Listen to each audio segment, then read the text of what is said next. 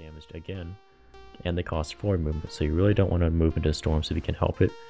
When you're moving your ships around in with the people, I found that sometimes if you're moving long distances, the AI will just be like, oh, I'm just ending my turn, I might as well just end my turn in a 4 movement location.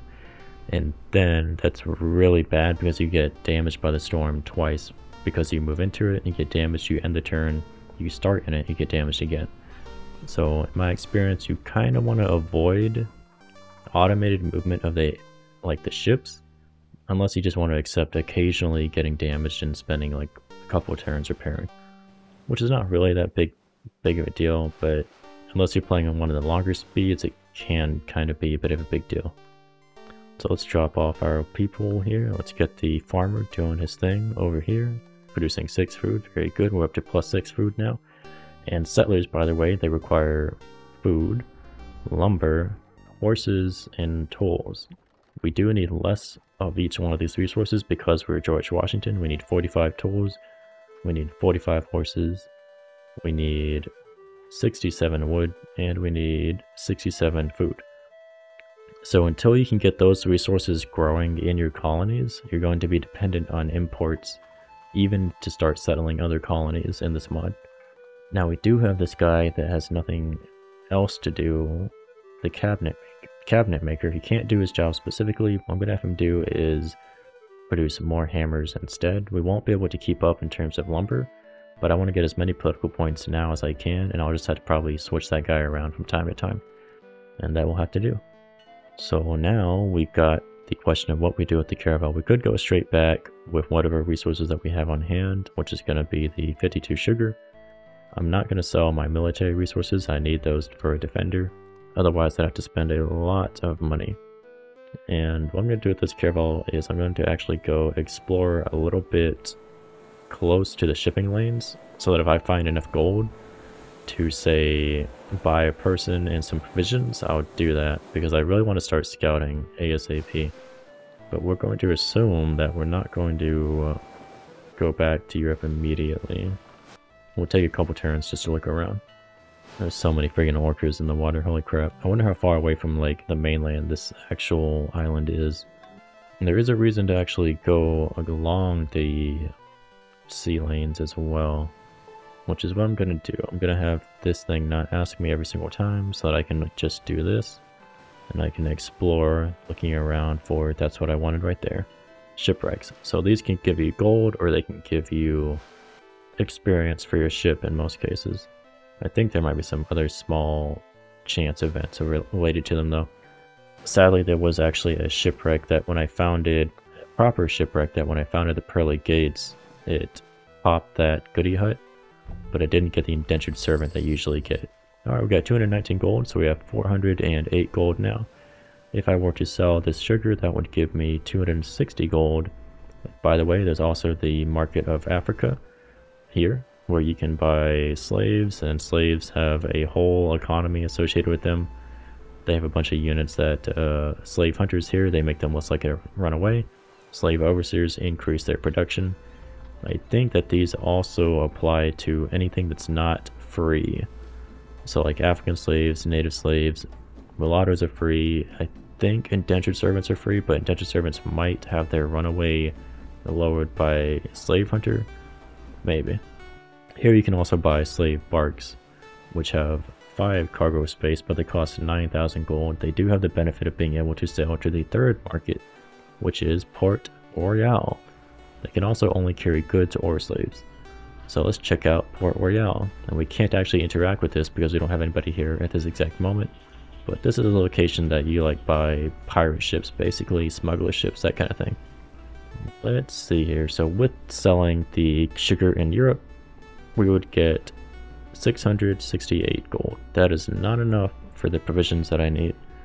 So let's go ahead and let's do some exploration towards the west and see if we can't find ourselves another shipwreck for some goodies. Let's actually check the western side of our little island here too. There's bound to be something in the water, and I want to see if there's any land like anywhere close to nearby, because we're going to need to start thinking about developing other settler locations very soon, and we need to find the freaking mainland. By the way, if you start seeing these blue things in the water, they are indicative of coral reefs. So let's turn on the grid here. So there's a coral reef here, one southwest of us, and it's hard to tell exactly where they're at in the mod, which is kind of annoying, but at least they did reduce the prevalence of reefs in the map script. Unfortunately, we're not finding anything good around here, which is interesting. I might do a little swing around to the southeast and then go pick up some more sugar. There we go.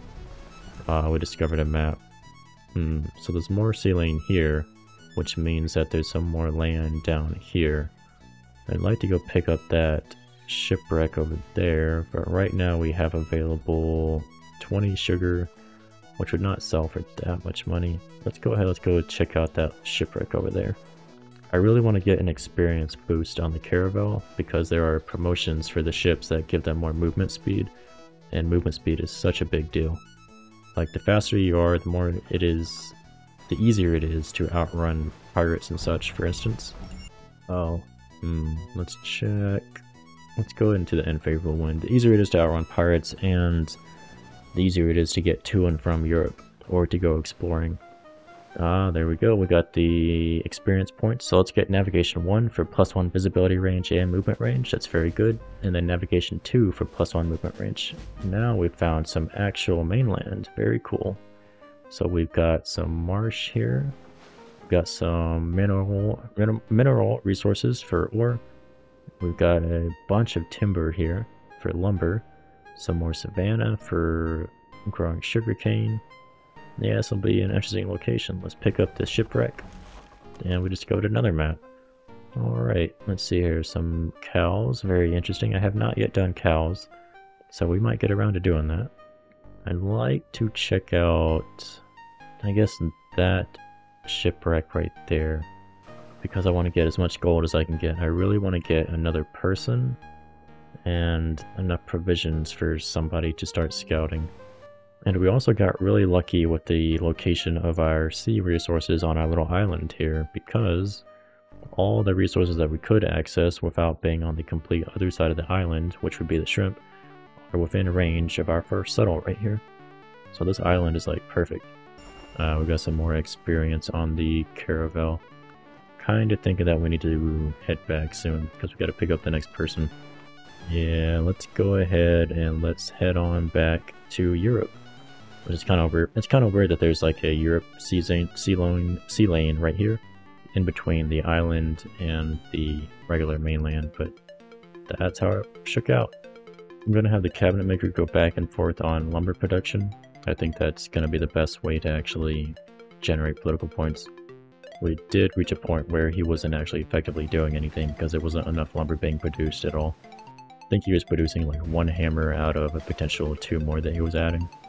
Looks like that master powder maker decided to immigrate to our colonies, and we've gotten a challenge to find the Pacific Ocean, basically. Several scholars in Europe declare that the Earth is a globe. Adventurers and explorers from all nations have set sail to find the western route to Asia. Hurry up, men. We'll be the first to discover the route to Asia. Well, we'll see about that. If we find the Pacific Ocean, we'll get glory and wealth. Let's go ahead, let's offload the sugar. We could hurry one of these people, but I don't think that's what I want to do. I'd rather save up. So let's grab the master powder maker, and I can't grab all the provisions that I want at the moment. Provisions, by the way, are what used to be called bakery goods, and they're made from rice, barley, or cassava. Barley, I think, comes from plains. Rice comes from wetlands, possibly, maybe marsh. And then cassava is like a I think it's like a jungle-ish thing. I'm not sure exactly. I haven't done cassava yet. I have done rice and barley though. I kind of think I want to go ahead and buy as many of these provisions as I currently can. We need 60, but we don't have the money for all of them, so let's buy 51, which should be the maximum that we can select at the moment. We don't really need like a whole bunch more people in the colony. They're not going to be that useful at the moment. Like, not useful in a very short-term thing. Like, we could grow the horses, but that'll take longer, and I'd rather get a proper rancher on that as soon as possible. The horses are also on a It is just a savanna, okay, but I don't think savanna naturally produces horses. So those horses aren't like a huge source of horses that are producing like 4 horses per turn or 6 horses per turn. Savannah does apparently produce 3 horses per turn. Oh yes, the horse production is based on the number of horses that you have available. So as your herd grows bigger, the number of horses that you can generate per tile can go up. I think it's capped by something, but I don't know what the cap is. I might also be wrong. There may not be a cap, but I'm pretty sure there is. So we could have somebody do horses, but we also need to generate food, because food's freaking expensive in Europe. It costs like 10 gold. So the more food that we make, the more settlers we can prepare more cheaply. So we have the first trade agreement. Your ship's captain puts a leather pouch bulging with gold coins on the counter of the trading house. The timid merchant does not bat an eyelid. For him, such transactions are as commonplace as the goose fat on his lunch sandwich. For your captain, on the other hand, they are a burden. The gold may no longer be his responsibility, but now he has to carry back the precious cargo.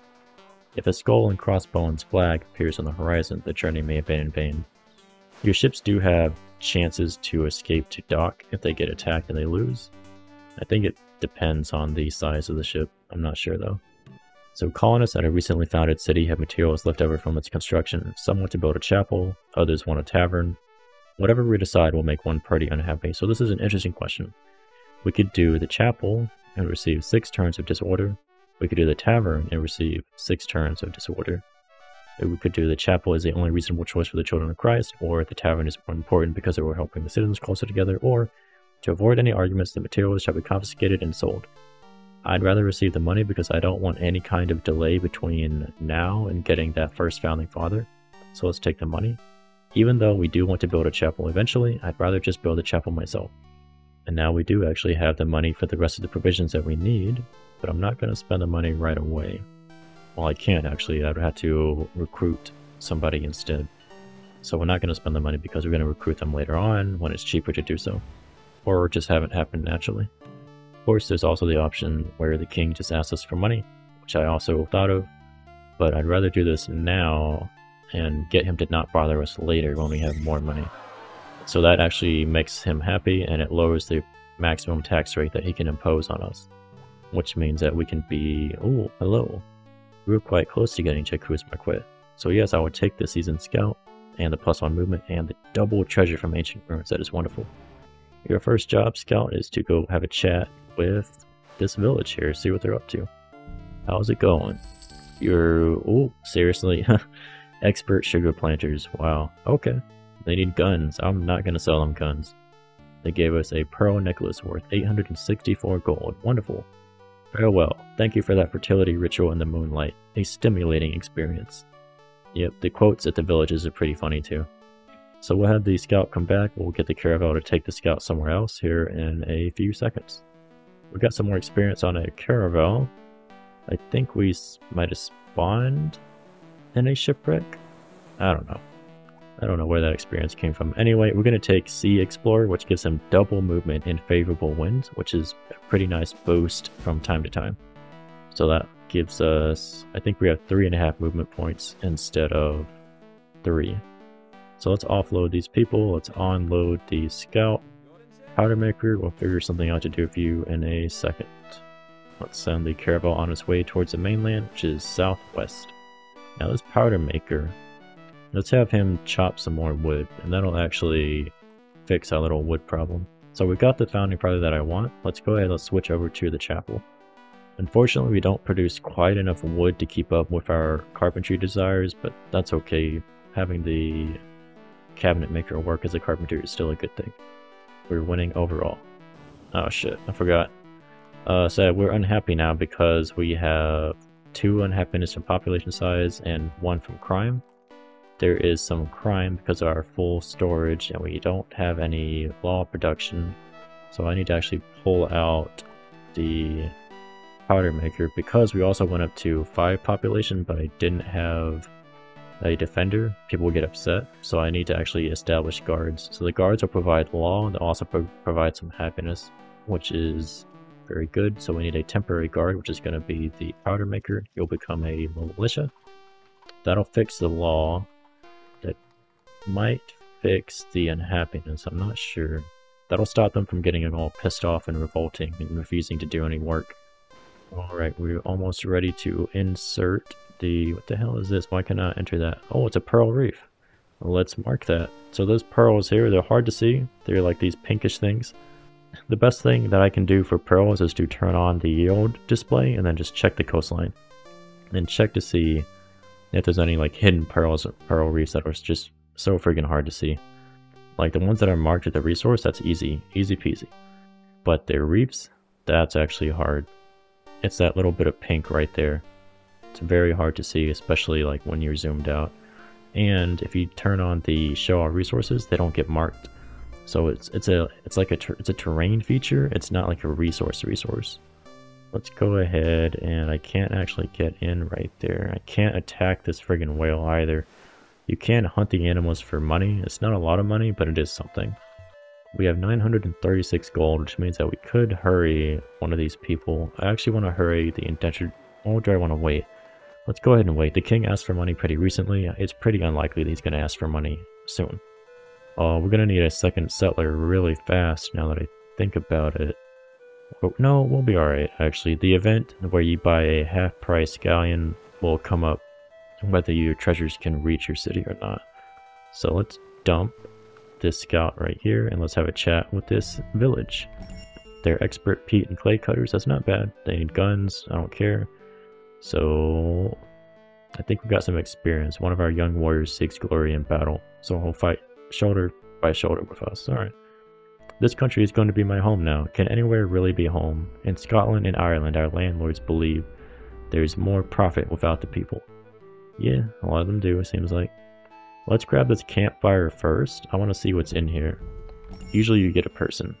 We got a slave overseer, which will actually increase the productivity of the slaves 20% higher, but he has 2 of those promotions, so 40% higher productivity of slaves and other enforced labor. So that's pretty good. Oh, he gave us a native mercenary. That's awesome, dude. So now I can take the native mercenary, which is a really good unit. They have like fantastic strength bonuses for dense terrain, and they're as strong as like a regular colonial militia in terms of strength. They have 8 strength. Braves, native braves have 5 strength. Let's put you onto the ship. We're just passing through, thank you very much. Put you on the ship, and the ship will go back pretty much immediately. So we have another little picture here. It is using the whip. First you snatch these poor creatures from their homes and families and bring them to the new world in deplorable conditions, and now you hire an overseer who will whip the slaves into working? Have you no conscience at all? Surely your productivity will increase considerably, but at what price? There is still a way back. The Lord may forgive you if you abandon your plan and use the overseer elsewhere. Yeah, I'm not a big proponent of using slaves in this mod. If you get the right units, you can make them quite powerful, like nearly as powerful as like experts. But I don't think you can ever get them more powerful than an expert. But maybe you can. Maybe you can. Maybe you can get like 3 slave overseer promotions. Let's go ahead and let's actually check that real quick. There is actually a 3rd slave overseer promotion, so if you can get experience on your overseers, you can get that somehow.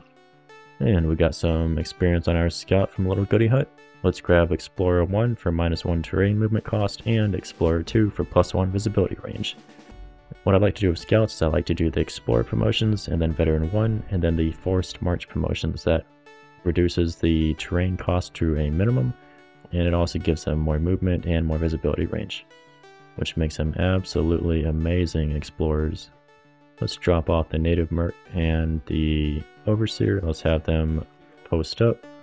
Now, there are limits to the number of units that you can have inside a city in terms of military as well as naval ships, which is based on your harbor. So your harbor, for a basic colony with no pier, it has 4 harbor spots. A caravel takes up 2, a galleon takes up 6, that kind of thing. There's also barracks. Barracks is based on your walls, basically. There might be another building that increases it, I'm not sure, but I think it's mostly based on your defensive walls. So right now we have 4 barracks slots, which means that our colonial militia, native mercenary, and slave overseer, they each take up 1, so we have 3 full. We only have 1 more spot left. However, this master powder maker, I might make him stand down. I don't want him to be a soldier. I have other people to do that job right now. I'd rather he do something more productive with his life, which in this case is going to be producing more lumber. We now have 0 happiness in terms of being positive or negative. Our law is fine because of our guards stationed in the city. Everything's good. Our food's all good. Our health is still at +1. We're at a max of 10. As long as we don't go into like a 0 here for the 1 or a -1, etc., then we'll be good. We'll stay at 10. We need to go ahead and send some goods back, so let's send the sugar back, and we also need to go pick up some more provisions and some people to start scouting harder. We really want to scout as hard as we can.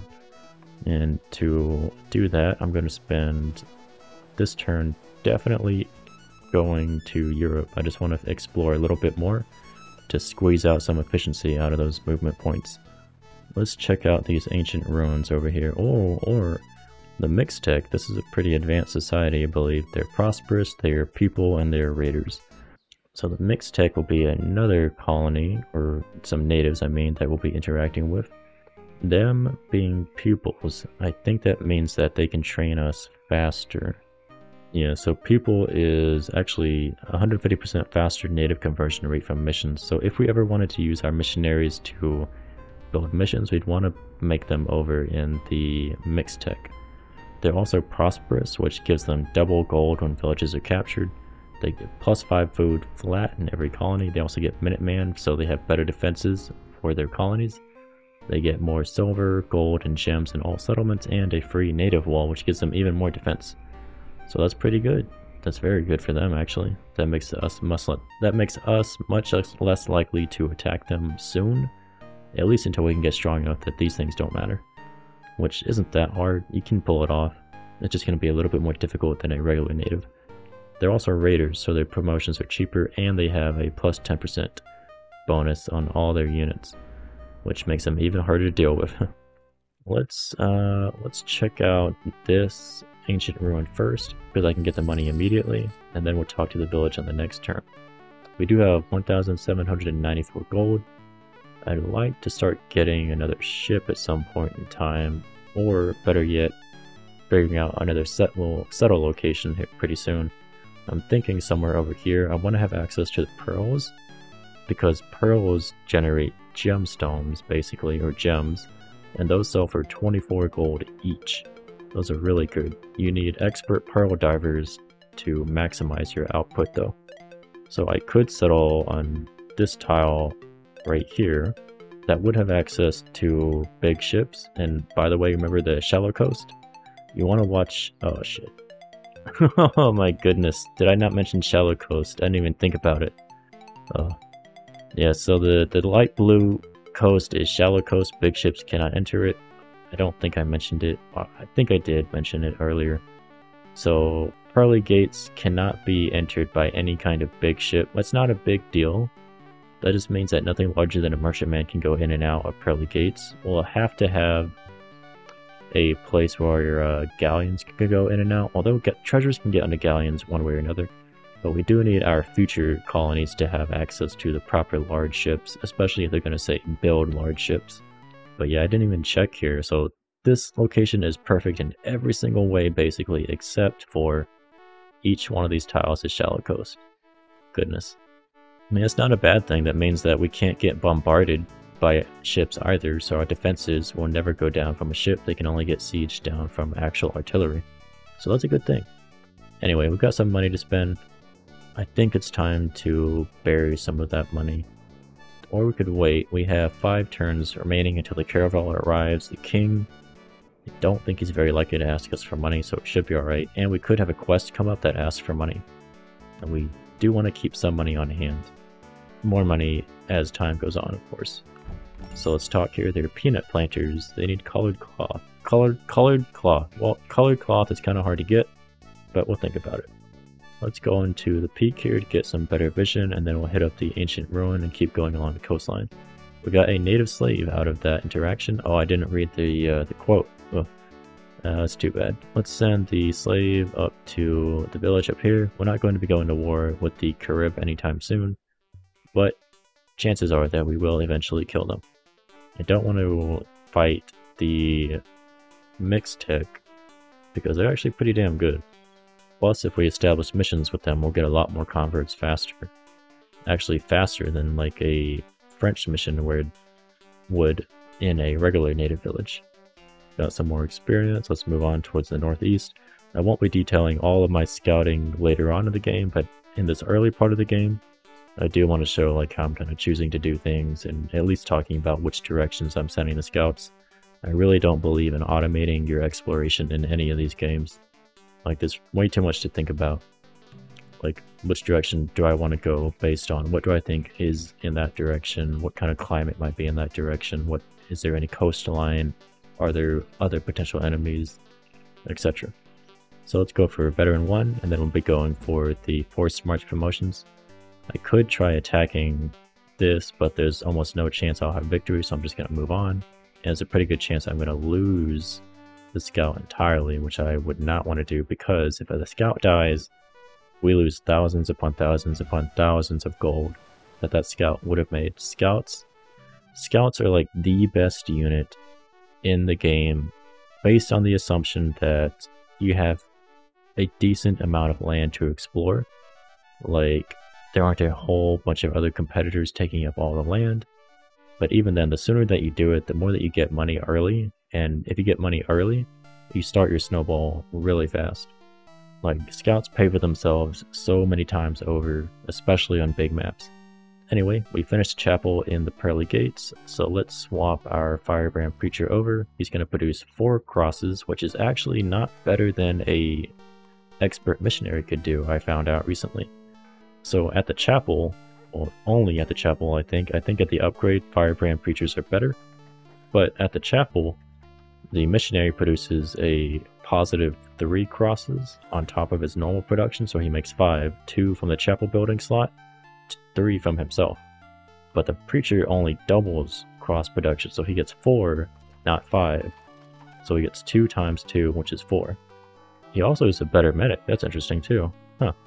We're going to switch the powder maker up to the northwest, but most of his work is, well, all of his work is good. What the issue is the cabinet maker is again not having anything to do. So I'm going to put him back onto, let's have him start doing horses actually. No, we want stuff built. Let's do lumber and we'll go back and forth. So next up, what we're going to build. We could build a pier, but building a pier, the main use would be to like sell treasures directly to Europe. But we will never do that, by the way. What we're going to do instead is we're going to build a village hall, I think. We could get more food on the water tiles from a pier, but we're okay at the moment. I think we want to go for a village hall first. That'll give us more culture per turn. Pretty sure. So we built our first church in the New World and thus done a pious work. Remember that the fear of God knows neither measure nor modesty. So we were challenged to be the first governor to build 5 abbeys. The Lord will be grateful and His Majesty will surely offer an earthly reward as well. We'll see what happens. I might actually do that quest for once. Normally I don't spend a lot of time on crosses, but I'm now coming around to them now that the mod has made it so the crosses are more valuable in the long term, instead of becoming worthless as time goes on. We do have 2,232 gold remaining. The ship will arrive in 1 turn. Let's just wait. I don't think the king is going to ask for money. Let's cross our fingers and let's gamble. Come on, baby. No, we don't know yet. If I leave the screen, the king might ask for money. We've also arrived at a perfect time, so let's sell the sugar. And we only have 1 cross remaining on immigration, so we can get the cheapest choice of a specific specialty.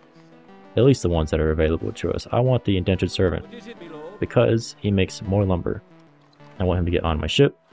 And then I want some provisions to turn somebody into a scout. Because I can't buy another ship, I don't have enough money. I think I bought... Let's risk it for the biscuit. Alright, no king asking us for money. I have 51 provisions. I need 9 more provisions to equip scouts. Sounds good to me. So that'll be a tiny amount of provisions taking up a slot, but I do want to save up money for a very, very specific reason. Or I could just buy more provisions, but I'm not going to be able to grow enough horses for the next scout, which is true. I think I might be better off just equipping the next scout here in Europe, which would be a cost of what, actually? 2,130 gold. Could just do it right now. Could make this guy the scout, but I want him for lumber. Let's make him the scout now, and then we should be able to also buy some more provisions.